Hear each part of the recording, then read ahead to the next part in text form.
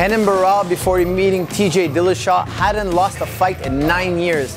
He had won 29 fights in a row. And here's one reason why nobody was able to take him out. The frame defense of Renan Barao. When his opponents attack him and they rush him with strikes, he likes to frame and step back and pivot off. This simple frame right here has kept him from getting hit on the chin for 29 fights. As his opponents come in, he uses his arms to frame, classic Muay Thai defense, and pivots off to safety. When TJ was fighting Renan Barao was taking his defensive posture like he always does, the Muay Thai frame. TJ would switch his stance and land a straight left down the middle. Now the reason why this was so effective for TJ is because TJ was expecting him to do it.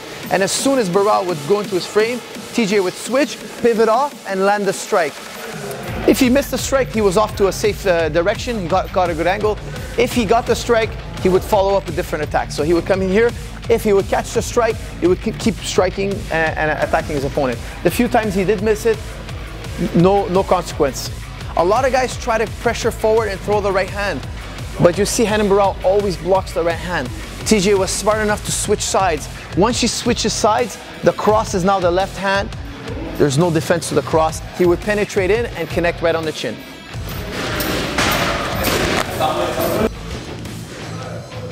Now another thing that really hurt Barao in this fight was that he was unable to use the spinning kick he loves so much. You saw in his previous fights, he's knocked out a few guys with it.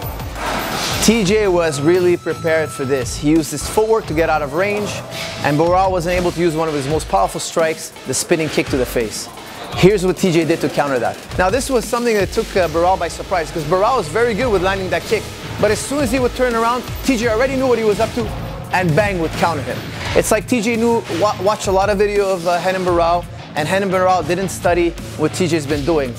In round number 1, TJ landed a very crucial combination that created a domino effect and won him this fight. The first thing he did that made a big difference in this fight was the level change to uppercut. We all know TJ Dillashaw is a good wrestler, and Barao knows it as well. As soon as TJ would change level, Barao changed level with him because he wanted to defend that takedown. TJ Dillashaw came right up with the uppercut, caught Barao right on the chin in round number 1, and changed the momentum of the fight for the worse for Barao. So here's how it works. If TJ changes the level and Barao doesn't, there's an easy takedown. If Barao does, TJ comes right back up with some powerful strikes. Now don't forget, when you change level to defend a takedown, you're going into the strike. So you have a double impact effect. And that's what happened in round number 1. And that's why I think Barao had a concussion in round number 1, and his reflexes were shot and power was shot. Kudos to TJ, he set it up, he knows his opponents, and he executed this technique beautifully. I think we're going to see more of the same in fight number 2, but it's going to be a little tighter this time because Barao's going to be on his toes. One of the key strikes used by TJ Dillashaw is what we call the moneymaker. You saw Stephen Wonderboy Thompson use this in his debut fight in UFC and get an epic KO. You saw Carlos Condit knock down George with it in round number 3 of their fight.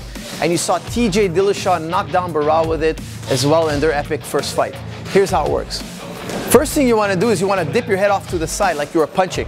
Commonly in Muay Thai, when they kick, Thai boxing, they keep their bodies upright. Not so with the moneymaker. With the moneymaker, you want to go in like you're punching. As you're in punching range and in a boxing posture, you bring your leg up and kick.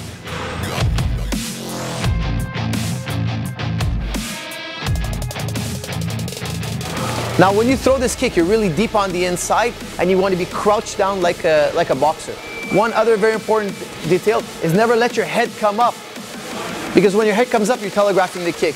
TJ Dillashaw was really wise on this. He kept his head down, he stayed in boxing posture, and as Barao thought this was boxing posture, he would throw the heavy kick. Watch that fight again, you're going to see that kick was a crucial factor in this fight. TJ Dillashaw, I expect him to control the range. Now when Barao starts fighting with TJ, he's not going to want to kick so often because TJ has great takedowns. Now if he doesn't want to kick, he's going to have to get in boxing range to do his striking, because since he can't throw too many kicks without risk, he's going to have to get in close. When he does get in close, he's going to be exposed to the takedown.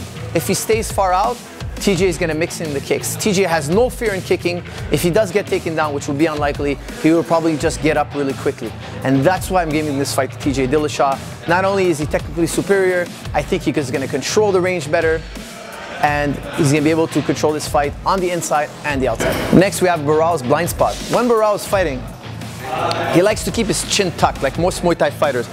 He keeps it overly tucked when they're training. But when you're tucked like this, your orbital bone here, your bone of your eye here is blocking your vision. So when your opponents throw overhands, it's very hard for you to see the strike, the angle that it's coming at you. Now if you have your chin up, a lot of fighters fight with their chin up, it's much easier to see all these circular strikes, but you start not being able to see the low kicks because your nose and cheekbones are blocking your lower vision. Now when you look at Barao, his chin is really low. And if you notice, TJ Dillashaw was quite often able to land the overhand right. He would come in here with the jabs, jab, jab, and overhand right. Barao, as he was jabbing, as TJ was jabbing, was ducking his chin down. Now, as he would throw the right hand, it was a little too late for him to react because this punch is already traveling so fast, it would hit Barao right on the temple, and he scored quite often with it.